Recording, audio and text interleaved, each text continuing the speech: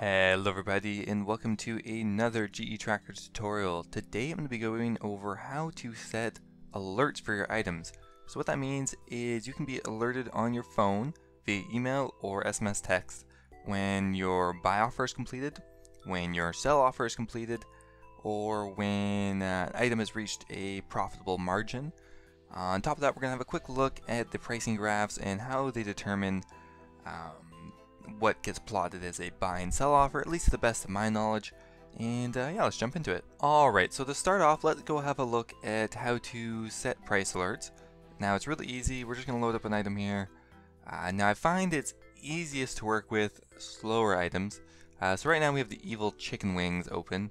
I never flipped this item before, but it's very rarely traded every day. Per day probably only 10 or something, yeah. So this will give us an easy to understand graph here. So we have the buy offer down here at 550 and the sell price here at 738. Now on top of those two data points, you can also set alerts on the current price, which to my understanding is a price based off the selling volume and buying volume as well as the prices. Wouldn't recommend using that one as much because it's not going to give you the exact prices as of the most recent data. So all you do to set an alert is you're going to come down here, go past the amount traded, and go to the price alerts. So you can see here we can set it based on current price, offer price, the sell margin, and the profit margin. Or the sell price and the profit margin, sorry. So the ones we're mostly going to be using here are the sell price and the offer price when we want to be alerted when our items have completed. And you might use the profit margin alert to set an alert in advance. So maybe you want to flip an item, but you want to wait till it's profitable. So you set an alert for, let's say, we want to wait till this is 250,000 in approximate profit. Just an idea. I haven't really tried that one too much. Alright, so now for the evil chicken wing.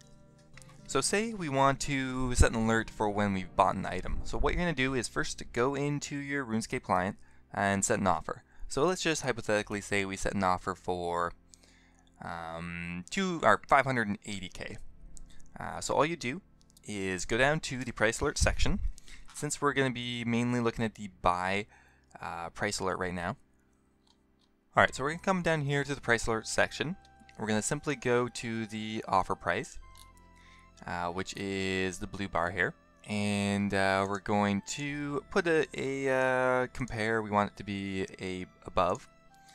And we want it to be above 580. We want it to be 580 because that will be our offer. For our purposes, we'll put it in for above 579k. And we can get an alert via SMS or email. Looks like I can't right now because it's not available in my country. But for a lot of you, I think that will work perfectly fine. But email always works easily for me. It's going to pop up on my phone anyway. So we'll go ahead and set the alert. So when the offer price here is above 579, it'll send an alert to my phone stating that the price is above that point. Now this is the most accurate way to do it. It's not going to be 100% accurate, of course, because this information is on a half-an-hour delay. But say you're out at work or just hanging out at home and you get the alert, definitely worth going ahead and having a look because more than likely the offer is completed. And now if we want to sell the item, say we are going to sell it for 720k. You're going to come down here and take the sell point as the data point now. So sell price, and we're going to go below, and then we're going to put 721k or something like that. Oh wait, 000. And via email. So now we've set two price alerts. The reason we can't set it to be above a certain price is because if we said, say, when the price is above 719 or when it's above 720, the email will automatically be sent because technically the price is above 719 or 720. Same thing for the sell price. You have to be a little smart with it because otherwise it will automatically complete your price alert. And if you come over here to the account settings page and under price alerts, you can see all your active price alerts here. So when evil chicken wings, when the sell price is below 721 and when the offer price is above 579, we will get an alert I also have one for the Ring of Nature in here as well. So another way you can do this is with higher volume items. So let's say with the Zolver scale, you decided to use the money making method in one of my other videos. But you need the sell price, or the buy price honestly for that matter, of these Zolver scales to be at least 135. So for this one, say you have the Zolver scales and you're selling it, it's going to be the same thing. I would recommend just selling the buy and sell offer above 134 or something like that. Because for high volume items, there's constantly going to be buy and sell offers. So the buy and sell price will be kind of interchangeable. So let's say we want it to be 135. All we do is say when it's above 134, which means as soon as it hits 135, and it'll get you an alert. So I would do that for both the offer and the sell price in this case, just because how oftentimes the price will fluctuate back and forth. It'll definitely complete on both of those. So another useful application of the price alerts is the profit margin alert. Now this is going to be used before you buy an item generally. So let's say the Ring of Nature, this is something I've been flipping a couple times recently, currently has a negative profit margin. But that's just the way the pricing graph generates the offers, and we'll get into that in just one second here. But yeah, so say you want to set an alert for when this item is 500k in profit. It's really easy, just come down here, go to profit margin, and we want it to be above, let's just say above 400,000.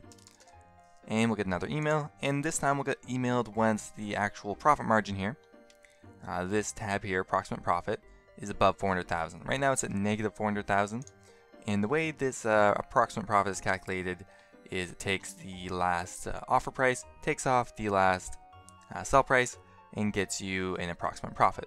So now the last thing I want to touch on, and the thing I am a little less sure about, is how the sell offers and buy offers are plotted onto the graph, because that's kind of important for setting accurate alerts. Okay, so this is how I think the buy and sell offers are plotted on the graph. So say someone comes along and puts an offer in for Anku gloves. They put it in for 6551. So they have a standing offer. If someone comes ahead and sells the item, say they sell it for, just pop it in for 5 mil, just to instantly sell it, it completes. That is going to get logged as a buy offer. Now on the other side of things, if someone has an item selling for 7023, someone comes in and puts a buy offer in instantly for 8 mil, and then instantly completes, that is going to be logged as a sell offer. Now I definitely challenge anyone from the G.E Tracker staff to prove me wrong, because this is something I've been a little unsure about for a little while, but clarifying this up would definitely help with setting accurate alerts. Alright guys, that about wraps us up. Before I go, I'd like to pose the same question to you guys actually. How do you think the G.E Tracker pricing graph actually generates its data? Because some of it's logged as buy offers and some of it's logged as sell offers. What is causing the difference there? Always kind of been interested, plus I think it'd be pretty useful to know for the future. Alright guys, hope you enjoyed the video, and I will see you guys in the next one.